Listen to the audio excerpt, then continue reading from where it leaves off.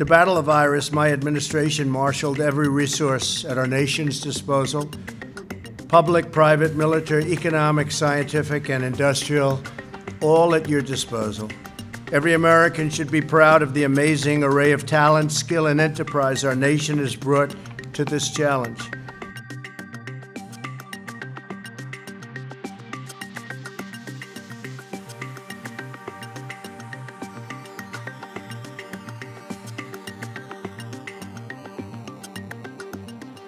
President Trump's approval rating is one of the really fascinating and hard to understand or hard to parse facets of modern American public opinion. It has been remarkably stable over the last 3 years of his presidency, with only moving a few percentage points up or down at any single moment in time, despite a series of increasingly outlandish and wild events, sort of culminating in the impeachment trial earlier this year and ultimate acquittal.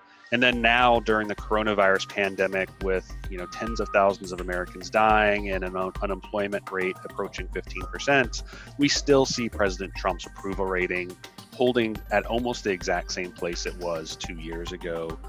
In the latest Hill-HarrisX poll, it's about 50%, 51%. In our Reuters Ipsos polling, it's about 42-43%. Again, very much on trend for it. It is one of these things that it has been very resistant to external events or actions of the president, and I think speaks to the increasingly sort of partisan divisions we see in American society and the reality that people in the president's camp are increasingly sort of living in a separate world with their own sort of people they look to and their own sort of sets of facts and news sources, and then everyone else is in sort of an alternative reality, basically, and they're understanding the world through completely different prisms, and that is sort of shaping the president's resilience and his approval rating. It remains to be seen if the economic damage being wrought by the coronavirus or the climbing death toll will ultimately have an impact. I think we'll have to continue watching these poll releases to see if it does at any point start to sink in.